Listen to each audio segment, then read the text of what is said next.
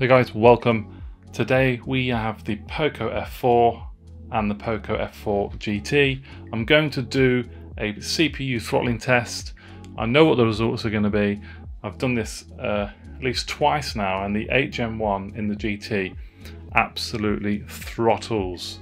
And I know for a fact the Snapdragon 870 is going to be a nice constant performer throughout this test. Just to make sure, Wi-Fi is both off. Let's make sure all the apps and stuff all done, closed down. CPU throttling test and CPU throttling test. Okay, options, both 20 threads, both 15 minutes. Do that, so they're exactly the same. Save. And then after I've done this test, assuming what I predict is going to happen, this is going to absolutely throttle the GT, I'll then do another CPU throttling test, but the GT will have the benefits of cooling. You know, the GameSir X3 gaming controller, the cooling gaming controller, I'm going to put that in that and run it against the Snapdragon 870. But the 870 will not have the cooling capabilities, and see if the Snapdragon 870 still wins. A bit of a pointless test, but I'm quite interested to see what happens. So, without further ado, in fact, let's do a little test, heat test. So around this area.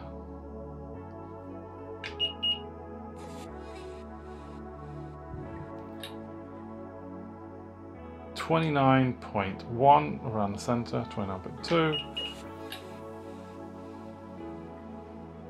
That one, 29.2. Are you sure? Let's do it again. Right, yeah, operating at exactly the same temperature by the looks of it. Interesting. 29.2 each. Okay. 3, 2, 1. Start the test.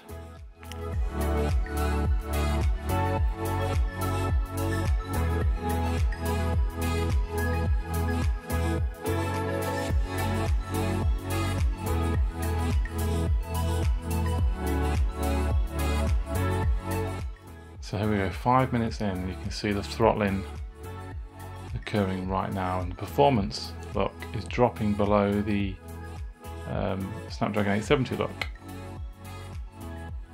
For a few seconds that was anyway, and there.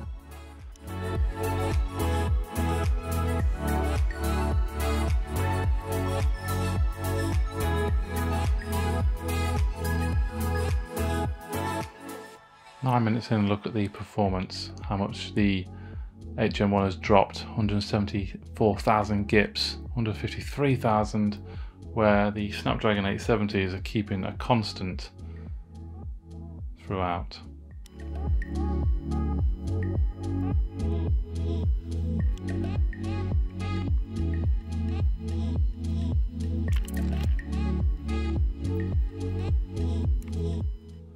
Okay, as expected, and you can see the performance as well, look.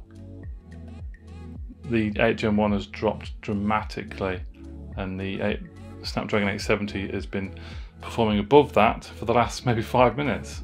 Wait till it fully finishes, and then I can do a temperature test. Okay. So we're getting, what we're on there, 42.9, 42.7 there, and okay, so it's cooler over this side than that side. That's interesting. So the F4 standard is hotter than the GT. But still throttling on the GT, as you can see. Let's bring these closer now for an inspection, and let's compare the average. I mean, if you do take the average performance, 223,000 GIPS, then the GT does win. but the GT also hit a minimum of 176,000, whereas the Snapdragon 870 only dropped to 196. Obviously the maximum the GT did hit, but a lot of the time throughout that test, as you saw, the Snapdragon 870 was outperforming the 8 Gen 1. But yeah, it's crazy, isn't it? Absolutely crazy how much throttling has happened on the 8 Gen 1. Disappointing as well. I believe there's both liquid cooling in here, I believe, as well, if I'm not mistaken. So yeah, what I'm going to do now is let this calm down, and I'm going to chuck this in the gaming controller, which cools it down, and we should see it beat the Snapdragon 870, I think. We'll see. Okay, so we've all had time to cool down, and we're getting, what we got there, 30. There, and it looks like 30 as well on that. I've had this controller cooling down for a while, or getting cold. Yeah, that is feeling very cold. Let's have a look what temperatures we're getting here.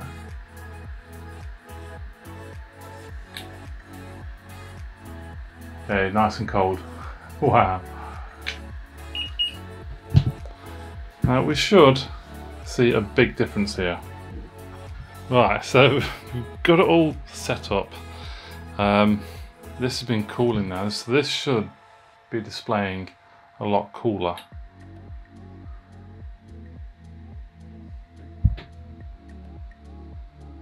(27.9). This 29. Yeah.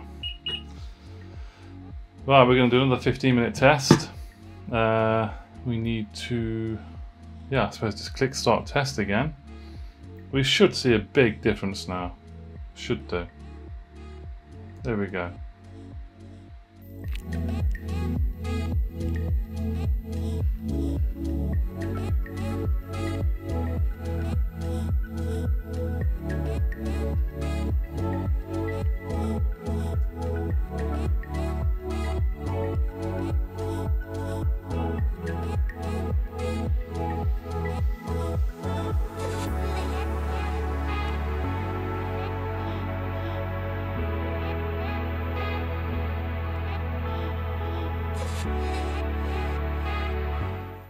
So the Snapdragon 870 had a wobble.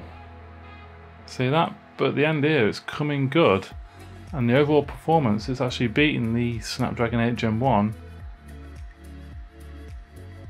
Wow, even under cooling conditions, but we'll see overall in a moment.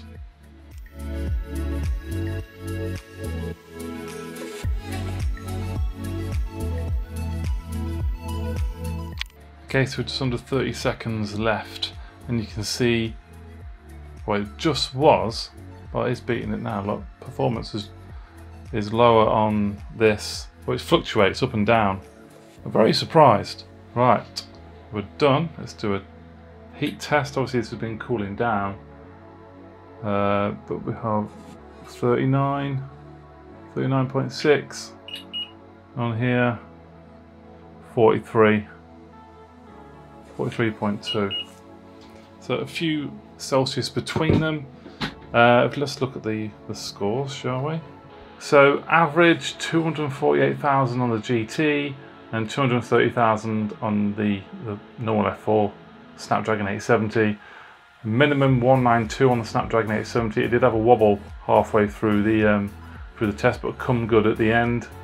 So I think overall the GT does come out slightly better in overall performance, but with the cooling technology I thought it would have been a lot better than that. The fact that the Snapdragon 870 had a little bit of a wobble earlier probably ruined the score for the POCO F4. So what does this tell us that we didn't already know anyway? The Snapdragon 8 Gen 1 is a super hot chip. Let's do that. A really hot chip, and very difficult to keep cool and very difficult to stop throttling. So some gamers might even experience this throttling when gaming as well. I think there has been reports of heavy throttling when gaming, so you're getting drops frame rate drops as well. The 870 does seem to be the more stable overall, which we knew already. Oh, we knew already anyway, so I just wanted to see if this performed much better while being cooled. So if you want to game with the 8 Gen 1, keep it cool with this, and your throttling should be reduced heavily. That's one way of getting around it. Hope you enjoyed this video, guys. Thank you all very much for watching. Smash that like button, subscribe to the channel, that would be fantastic, and I will see you very soon. Bye bye.